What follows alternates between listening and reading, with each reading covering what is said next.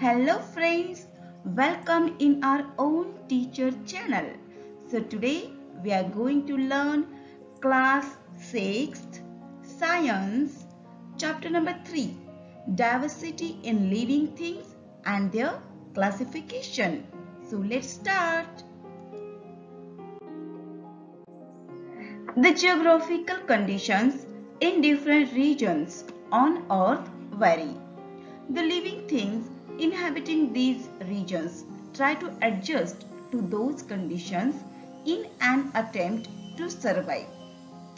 मुलांनो, तुम्हाला माहित आहे आपली भौगोलिक परिस्थिती ही सर्व ठिकाणी सारखी नसते. तरी देखील प्रत्येक सजीव त्या परिस्थितीला जुळवून घेण्याचा प्रयत्न करत असतो आणि त्यामुळेच तो त्या ठिकाणी जिवंत राहतो.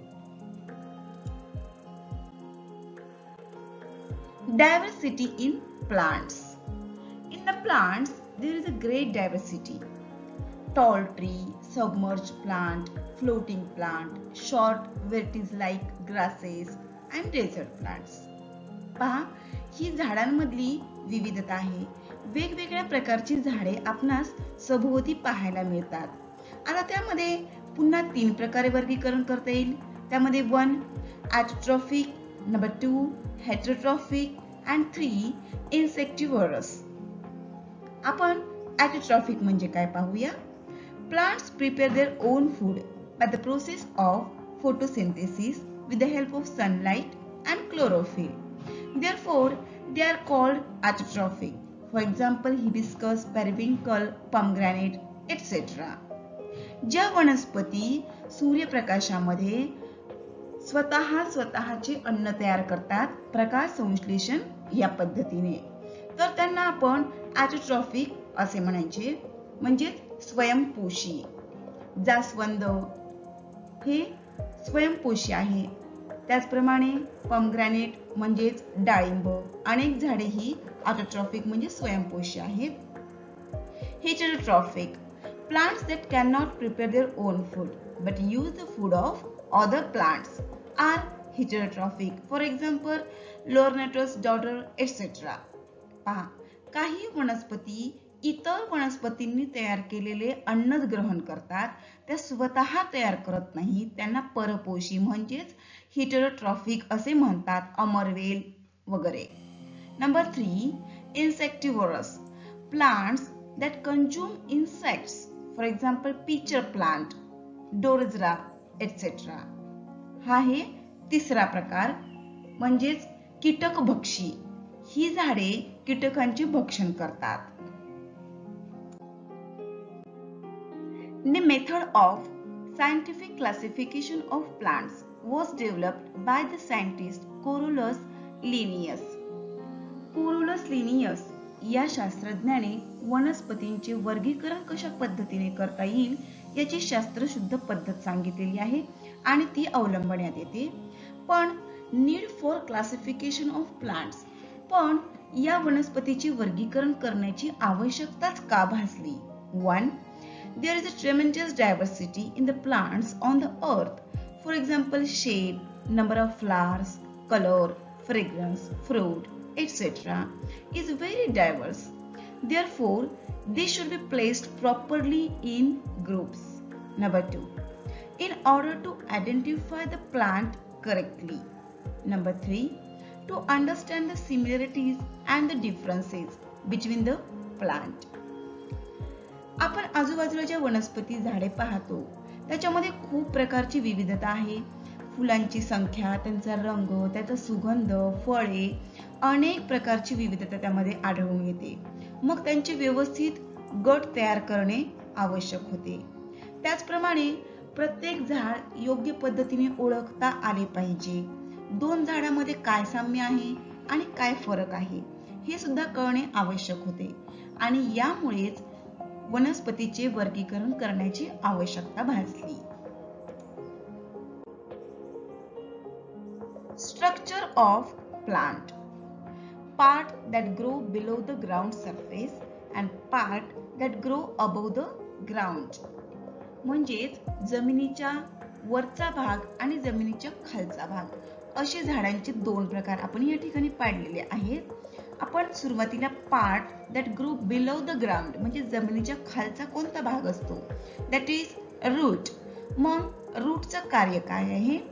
Holding the soil firmly, support, absorption of nutrients and water, transport and storage.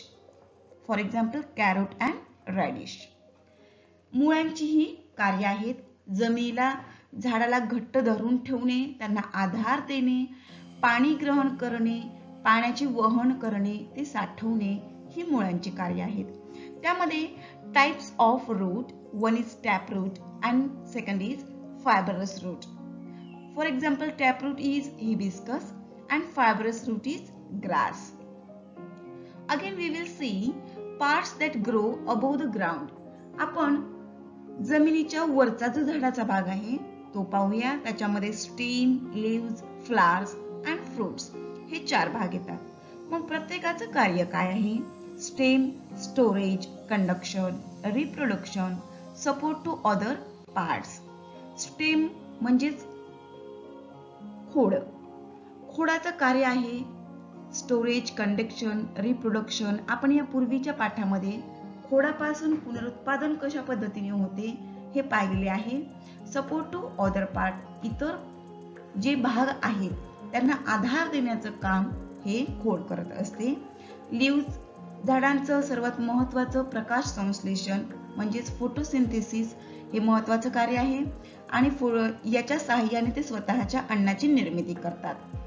Photosynthesis, दच production of food, respiration, reproduction in bryophyllum. पुनरुत्पादनाचं काम देखील खोडाप्रमाणेच पाने देखील करत असतात. Flowers. Flowers R attractive, colour, shape, fragrance and reproduction. रिप्रोडक्शनचं काम स्टेम, लीव्स आणि flowers हे तिघेही करतात. Fruits. Different shapes, colour, taste, seed inside. Pods R also fruits. New plant from seed.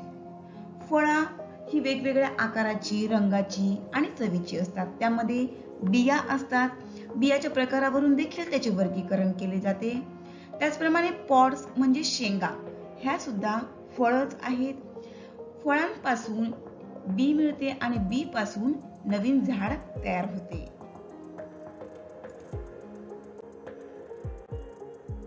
Criteria for classification of plant. आपण झाडांचं वर्गीकरण करूया. त्याच्यासाठी number 1, according to the shape and height of stem. पहा, स्टेमची हाईट, उंची किती आहे आणि त्याचा आकार कसा आहे यावरून वर्गीकरण. 1 tree, number 2 shrub, number 3 herb आणि नंबर 4 इज क्रीपर. हे आपल्यास प्रकार माहित आहेत आणि हे शेप आणि हाईट वरून करण्यात आलेले आहेत. त्याचे झाडाचे खोड कशा पद्धतीचे आहे यावरून हे 4 भागात झाडाचं वर्गीकरण केलेलं आहे. So we will see now. Tree grow tall, have hard and strong trunk, branches strong and spreading, have fruits and flowers. For example, mango, tamarind and banyan. झाडे ही उंच असतात, त्याचे खोड अतिशय मजबूत असते, त्याच्यावरती फांद्या असतात, त्या मोठ्या असतात. फळे, फुले ही झाडांना येतात. For example mango, tamarind and बनियान. Shrub grow close to the ground, less height 2 to 3 metre, small size, thick and hard stem.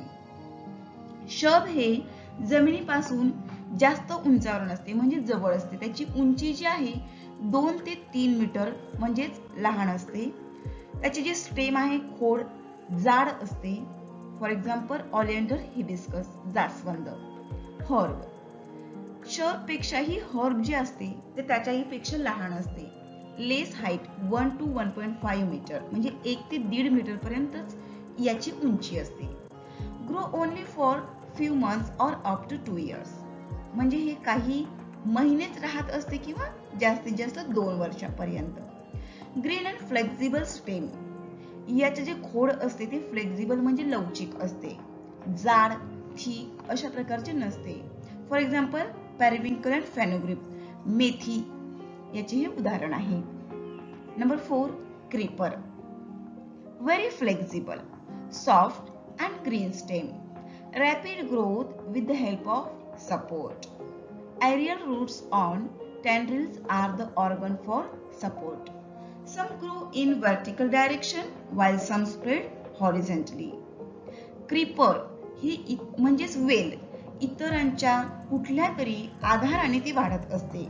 हे अतिशय लवचिक आणि सॉफ्ट असते आणि याचे जे स्टेम खोड असते ते हिरव्या रंगाचेच असते. याची वाढ ही अतिशय जलद गतीने होते, पण याला आधार आवश्यक असतो.